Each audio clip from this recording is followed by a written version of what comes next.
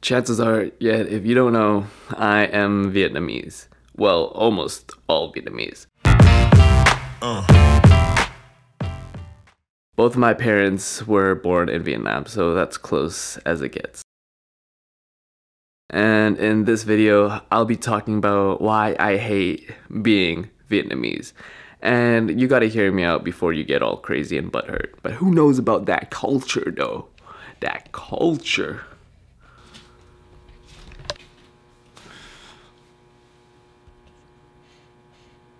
You see, one of the things being in a traditional Vietnamese household is that the women are expected to do all the housework and all the chores, where guys come off as the breadwinners. So guys are known to work and make the money. That's it. Women, on the other hand, are supposed to treat their husbands like a king, you know, do all the cooking, do all the cleaning, and right when the guy gets home from work, does not touch a thing. The woman is supposed to cook everything, get all the food ready, and plate it like she is serving a king. And that's one of the things that bugs me about being Vietnamese, is that chances are if you go to Vietnam or you look in any traditional Vietnamese household, the guy don't even know how to cook eggs or like simple things like top ramen, because most of their lives, you know, their mom did everything. They're so used to getting fed and not even learning the basic skills of learning how to cook for themselves. And that's one of the reasons why I started to cook, and I know how to cook. To a certain extent though, I ain't no chef though.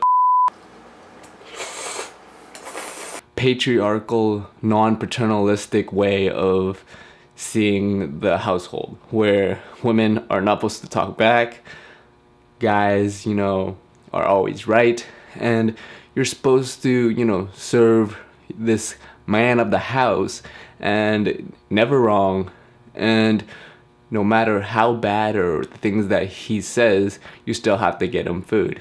And that's one of the things I don't like about being Vietnamese. The second reason why, shoot, it's a bit too bright. The second reason why I hate being Vietnamese is what I like to call and label it as saving face. You know, when your family friends come over, your aunts or uncles, you're, oh, chào bác, chào cô khỏe không? And you put on this smile. But the truth is, your family probably hates them, and they talk a lot of crap behind their backs. Because Asians are known to be passive-aggressive and not very confrontational. Instead of saying something to your face, they say it behind your back.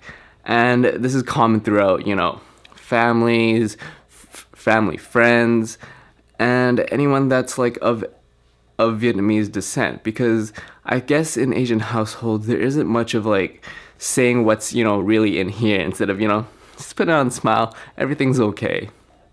And that's the ones really things I hated, because it affected things like my own communication skills, not being able to say what I really want to say, and holding a lot of resentment. God damn, it's so bright up in here. Because the truth is, you know, when my parents went to anyone's house and they took me with them, is that, you know, my dad and mom seemed to be like the most happiest people, the most outgoing and talking and getting to know people.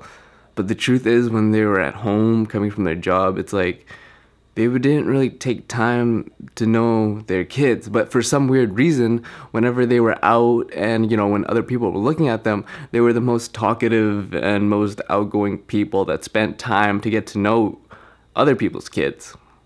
And that's one of the things that really bugged me. So my last and final reason why I hate being Vietnamese is something a lot of, whether you're in Vietnam and still are in Vietnam, or you're Viet Kieu and you're Vietnamese and you're born in, you know, Australia, the US, Canada, UK, wherever, there's a lot of a common theme that I get, whether that's through my messages or my YouTube comments, is that it's what your parents want versus what you really want. Because I get a lot of comments being like, I really want to do this with my career, but my parents want me to do this, so I end up doing what my parents want. But deep down, I'm not happy, and I'm freaking miserable. And I can attest to that. That was the same in my shoes for the longest time, and there's still a little chip on my shoulder where my parents are still to this day being like, you should go get a normal job, you should get a job with a good salary, save up for that, you know, that pension, have that good plan going on for your future and save up. But that's not really what makes me happy. Doing a job that's sustainable, that's content with other people's views so they look good in their eyes and they can brag to their kids about, oh, my son or daughter does this and that.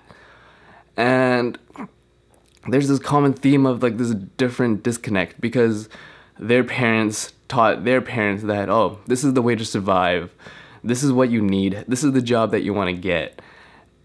And with the new generation and the internet, there's this big disconnect of, wait, I can do jobs that are like this and like this, but my parents still want me to do jobs like this. So there's that big gap between like the older generation and the newer generation. And an example of this is when I went back to Vietnam.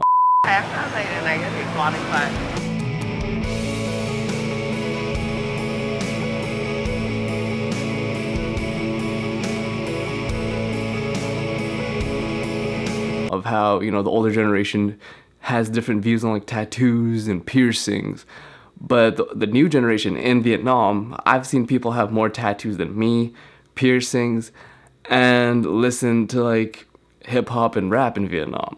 So there's this changing infrastructure and culture, and it's one of the reasons why I made this channel, reasons why I want to talk about things that no one else talks about, they're too afraid to talk about. And sometimes it's okay to listen to your gut and go against what your parents want you to do. Because, yes, I get it in their sense, in their eyes. It's like, yes, you know, they came from war, they came from broken family, they came from poverty, and they want what's the best for you. But their best is in their eyes, not your eyes. You only know what you want to do. They don't. And you can hate your parents for the next 2 or 3 years, doing what you really want to do, or you can hate them for the rest of your life until they pass away because you did what they wanted to do for you.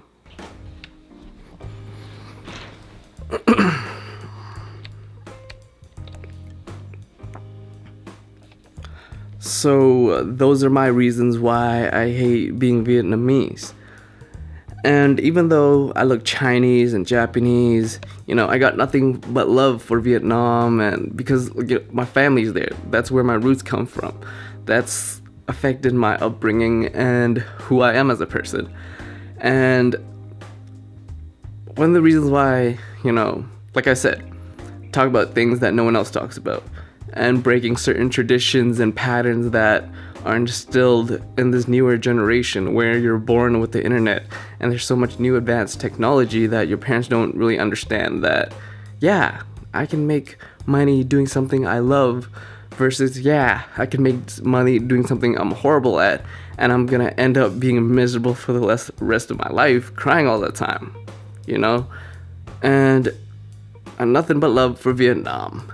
I ain't no self-hating Asian, you know, I love being Asian. It makes me me, it instills my hard work ethic, and who knows. Vietnam 2018, I'll see you there, maybe. Deuces.